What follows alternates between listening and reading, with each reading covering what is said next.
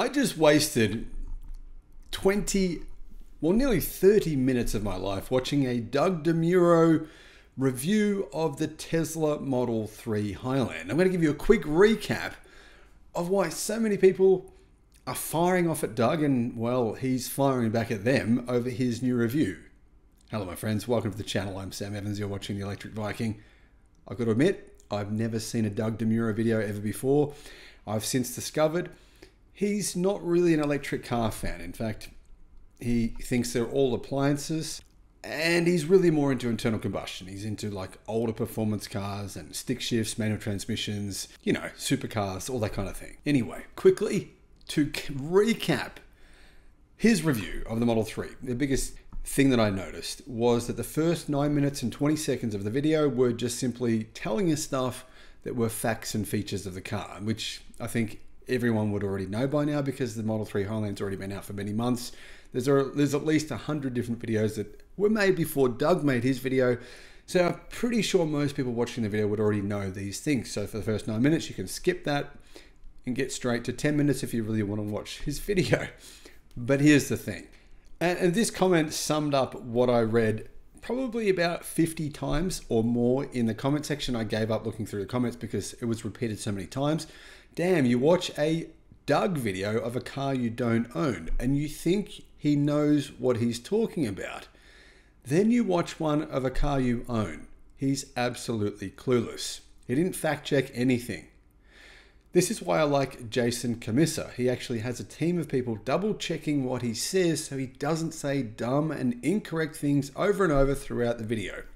Now, to be fair, some of the things he said were correct, but yeah, some of the things, in fact, quite a few things he said in the video were not correct. Very, very simple things like he thinks that the wheel covers are the actual alloy wheels themselves when they're covers. There's a lot of different things that he did get wrong. And so I noticed at least 100 comments mentioning all the different things he got wrong. He doesn't respond to those, by the way. He only responds to things to fire back at people if he disagrees with them or something. If it's someone pointing out that he got something wrong, he just sort of says nothing. Anyhow, Doug does say some positive things about the Model 3, but overall, it's not a particularly positive review. But he does give it a score. So let's just fast forward. This is probably the most interesting part for most people.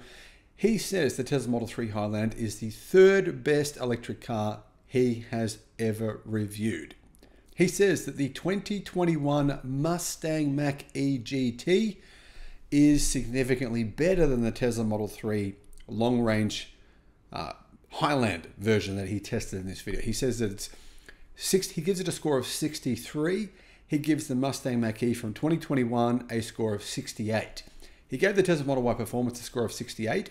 He gives the Model 3 long range of the Highland a score of 63. He gives the 2022 Hyundai Ioniq 5 63 as well, and the Kia EV6 GT line 63. Now, the key reasons that he thinks it doesn't do well on the score is this. Styling, he says the styling is a 5 out of 10. It's very boring, he believes. Handling is a 4 out of 10. He very, very doesn't like the handling. And the fun factor is a 4 out of 10. He says that it's fast, but in his opinion, not fast enough. All right, so we've got over the part where I mentioned that people correct him for saying things that are wrong, and they do that quite a lot. But anyway, here's a quick run over. Going to take just a few minutes. Interior is more premium than the old version. The dashboard, the trim, the mood lighting, he liked it. The biggest change is the rear touch screen. That's the thing that stood out to him the most. The phone app has great benefits. It enables you to do lots of things. He really likes the phone app. So Tesla's app for, using your car. The car has fantastic high-tech features such as a blind spot camera. He loves the blind spot camera. He really doesn't like the fact that there is no screen directly in front of the driver, so no heads-up display. He thinks it needs to have one of those. He says it's easy to press the steering wheel button to see different camera angles. He likes Sentry mode. Doesn't mention anything about the dash cam, but he likes Sentry mode. He says there's a big drawback with the camera system, and he says it's absolutely wild that the Tesla vehicles don't have a 360-degree bird's eye view. Now, that's kind of not true, kind of is true. Anyway, there's a lack of buttons. He mentions that on about 10 different occasions. He's annoyed that the glove box does not have a handle. Climate controls on the screen. Having them on the screen is annoying, makes them harder to use.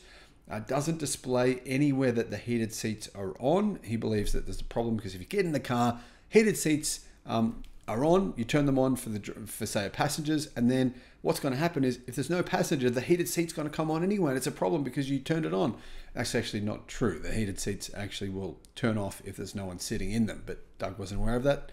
Dog mode, he loves dog mode. Cool shortcut on the screen to use buttons on the steering wheel, he liked that. Automatic wipers are a problem, they don't work very well. I've heard that from a lot of people. That's probably one thing I've took away from this review, that Tesla has yet to improve the automatic wipers. Tesla say they will be. There's some kind of new update that is coming. He likes the entertainment features on the front and rear screen. He likes the mirror covers and the big storage cubbies. He thinks lots of different storage spots in the various places in the car. He thinks they're really good. The mirror cover. So underneath like the sun visor, you pull the sun visor and there's a mirror cover, a multi-stage mirror cover. He thought that was really cool. He says you can damage the window trim on the cars if you manually open the front doors. So that's a problem. He says the trunk is very big, much bigger than you would expect. Good feature. He says it's a very generic looking car. For him, it's boring. Blind spot mount though looks stylish for a functional feature. So on the side of the car, there's like a little swirl design on the car. It's a different color, it's black. And that's actually where the Tesla blind spot camera sits. So he likes that feature. He says the car is very boring to drive. The steering is quick, but it's very numb. And Tesla makes the steering really quick to disguise the fact that the handling is bad. He thinks the handling is bad. I'm not sure what he's meaning here because every single review that I've read of the new Tesla Model 3 long range says the handling is a big improvement and is actually really quite good. He says the car has way too much body roll. I've not heard any other reviewers say that. He's the first to say that. He said it's not a sports car, so that's a negative. It's not a car you'll fall in love with, he says. It does not elicit any kind of emotional response. It's a fantastic car at doing the appliance thing. It is the best car for commuting that he has ever tested. It makes commuting very easy. But he says it is simply an appliance, like a fridge or a microwave or a washing machine. That's exactly what it is, an appliance. Now he says the charging network is great. It's the car is cheap to buy. It's cheap to own. You don't need to put gas in it. He thinks those are positives. Autopilot is great, but then he criticizes autopilot. Autopilot is great, but then Anyway, he compares the autopilot to his Mercedes-Benz. He says it's very similar to the way that his Mercedes-Benz autopilot works, but then he mentions a problem with autopilot. He points out that there's something you've got to do to jiggle the steering wheel. A lot of people in the comments, probably a fair few people in the comments said, actually, Doug was wrong. You don't need to jiggle the steering wheel. You can just press a button. Anyway, he wasn't aware of that. So yeah, that's why fact checking could be a good idea for Doug. He says it's not a special car in any way, but it's very good at getting you from point A to point B. He says this, it's mind-numbingly boring to look at and to drive. But it is much more quiet and luxurious than the old model. He likes the minimalism of the car, but he says it can be annoying. And he wants a heads-up display. He mentions that a few times. He doesn't like the fact that Tesla took away the stalks, but he says you'll quickly adapt to the changes. Tesla owners believe Tesla Autopilot. He believes that almost everyone who buys a Tesla or is a fan of Tesla thinks that only Tesla vehicles have autopilot. No other cars have this kind of similar drive feature.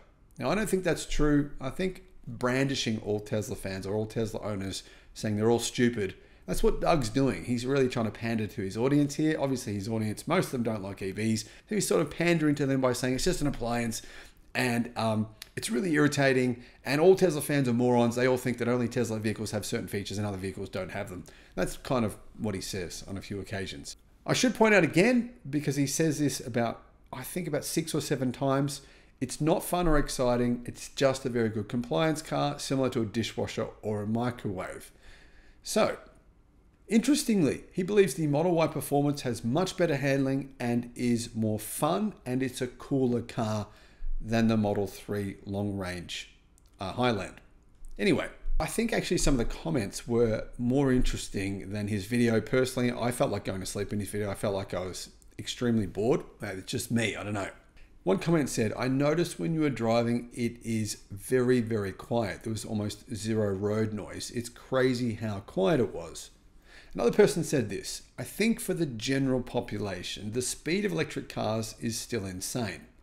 Most people buy a used Toyota or Honda cars that can do about 9 seconds from 0 to 60. So when they have the opportunity to buy something with a 4-second 0 to 60, that's a huge increase in their passing ability. I think to Doug, a 0 to 60 in the 4-second range is boring, but to most people, that's an amazing thing to have, especially in what is an appliance car. Now, yeah, there's a lot of comments, like I said, criticizing the video, saying it needs to be fact checked. And Doug, you've got, mate, honestly, you're a joke. I've got to say it. A lot of the comments were very forgiving to Doug because they're fans of Doug and they like him. But mate, if you're going to do one video a week, for God's sake, I mean, I'm going to swear. I feel like swearing here because how lazy is this guy? He has millions of subscribers. This channel could be making millions of dollars. And he can't be bothered fact-checking a video when he only makes one video every week or about one video every week. I mean, surely the guy can fact-check once. Doug, mate, I do 7 or 8 videos a day. Right now, I've got 3 fractures in my foot. Right, this is not to elicit sympathy of any kind. Just making a point. If I can do 8 videos a day, then you can fact-check making 1 video a week. Anyway, rant over, guys. Thank you for watching. Hope I saved you 29 minutes and 40 seconds of your life. Bye-bye.